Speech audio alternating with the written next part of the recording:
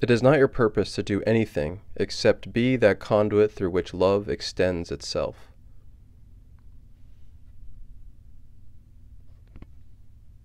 Hello friends! In this video I'm going to be summarizing Lesson 3 found in The Way of Knowing. And this is the third book of the Christ Mind trilogy, or The Way of Mastery.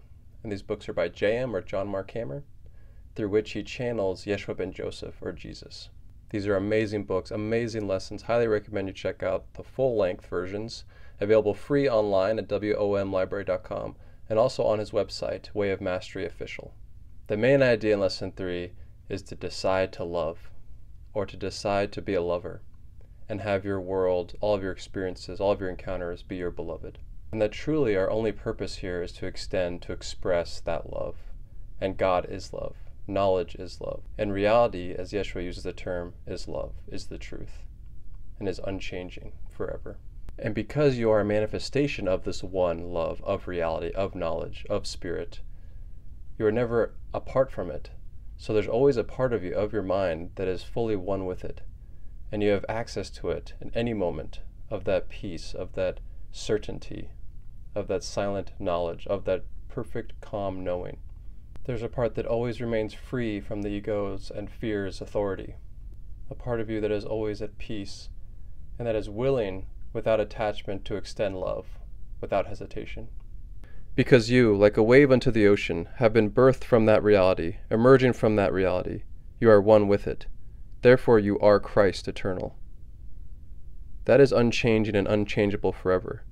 Within you, then, even in this very moment, there abides a part of the mind that already knows the truth that sets all things free. That part of the mind can be accessed at any time by anyone under any condition. It does not require years of cultivation, although in the field of time it can appear that you're getting better and better at it, simply because you're enjoying it more and more and giving value to the fear-based egoic ways of arriving at decisions less and less.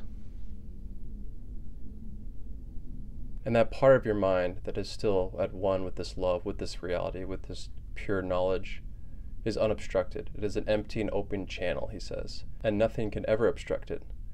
Nothing you have ever done, no fear you've thought, nothing can ever obstruct it. It is totally free and open always.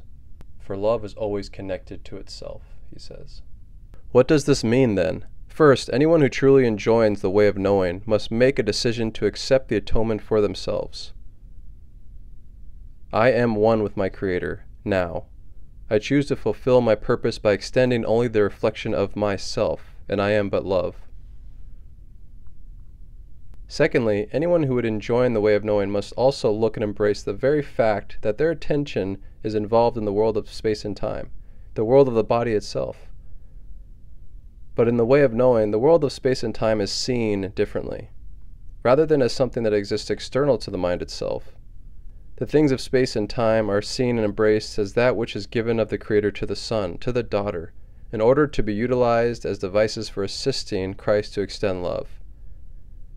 Whether it be a pencil or a computer or a trip to your grocery store or a party in which you invite your friends to come and play, all things finally come to be seen as having only one purpose, the extension of love. So the world of space and time, this dream, the world of form, has no purpose other than to extend love. There's no other purpose. And he says this is why whoever comes to serve that voice for love finds that the whole universe conspires with it and helps that one extend more and more love to more and more people, to more and more situations, and supports that person in more ways than the ego could ever understand. Then he revisits an idea from the very beginning in The Way of the Heart, the first book, and that is, I need do nothing, because your only purpose is to extend love. And you don't create love, you don't master love, you simply allow love, for love is. And here we begin to touch upon the essence of my teaching. I need do nothing. This is not a passive state, by the way, of just accepting the fact that I need to do nothing and I'll just show up and follow my impulses and not think too deeply or wonder what I'm doing. I really don't need to do anything since none of it matters. That's not it at all. It means quite actively to learn and master the art you do need to do nothing. To find that spaciousness within you in which you are willing to allow that channel within you that is eternally connected to your source to be the vehicle through which you receive your guidance, in the pure recognition that you have no purpose save the extension of love. And what is the world's thinking of what our purpose is? And he reminds us that it's none of those things.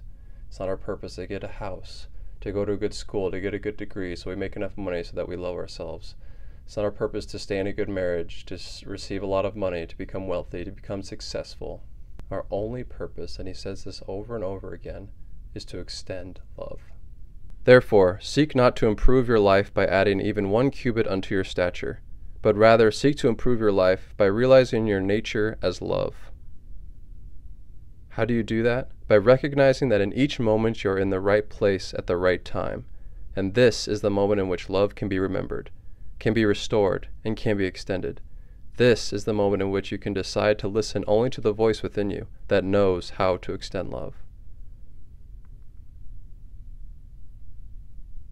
Man, this lesson is constantly just giving me goosebumps.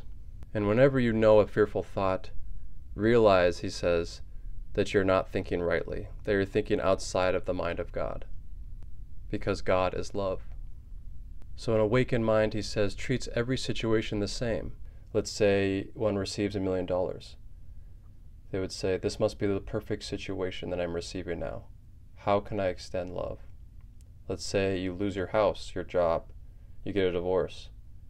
The awakened mind would say the same thing. This must be the perfect situation right now. How can I extend love? And this is that same idea brought up in the last lesson, form versus content, and he reminds us of this. When the mind becomes identified with the form, that mind suffers. When the mind is liberated from attachment to form, it is free, for it is identified only with content, or simply the reality of love. And since love is the reality, as he says, since it is our true self, all we must do is decide to experience it, and it is there. It is always there. It is what we truly are. We are it. So simply decide love, and allow it.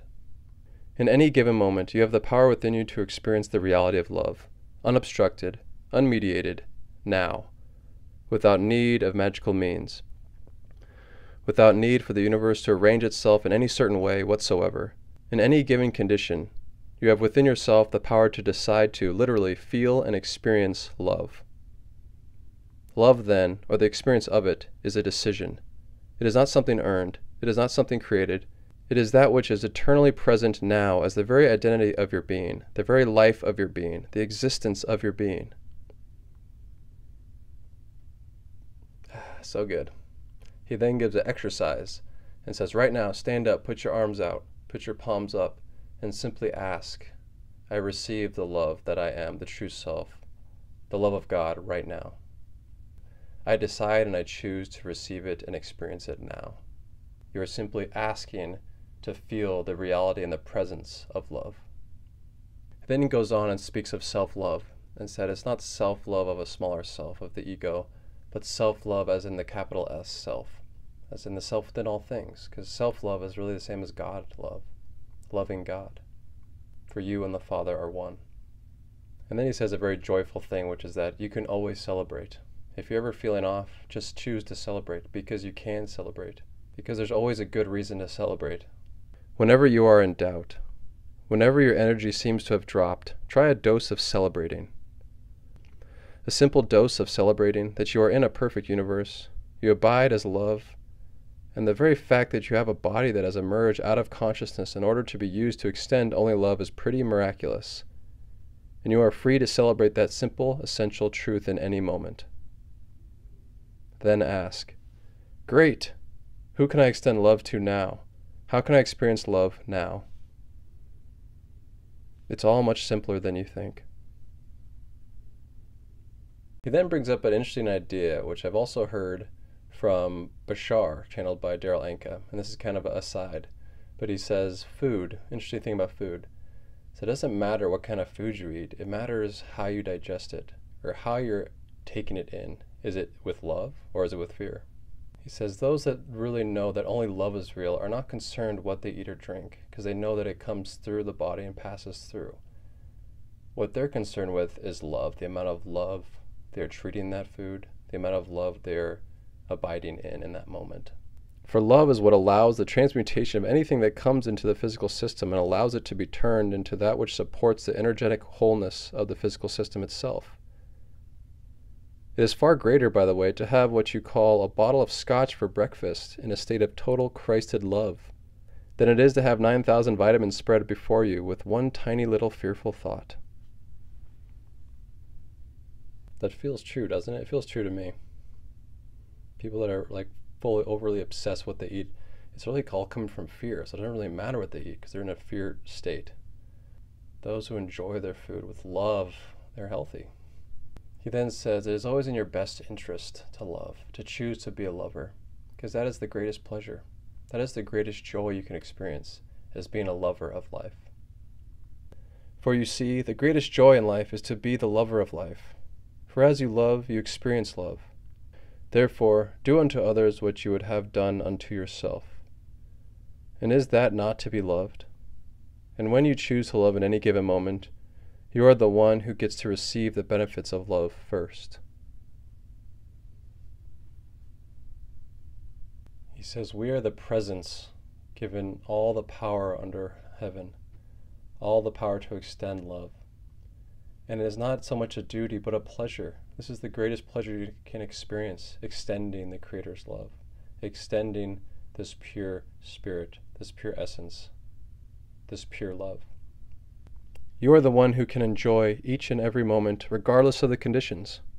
For the conditions are only the interpretations of the egoic mind. All events are neutral. They are there for you to love, that you might experience love. That's really how simple it is. It has always been that way, and it will never change. You are the lover. The world can be the reflection of your beloved. And then he asks us to look at our life and to ask ourselves, where have I withheld love? Where have I held it back from someone? And to extend it, choose to extend it to that person, to that situation, to that thing. Thank you.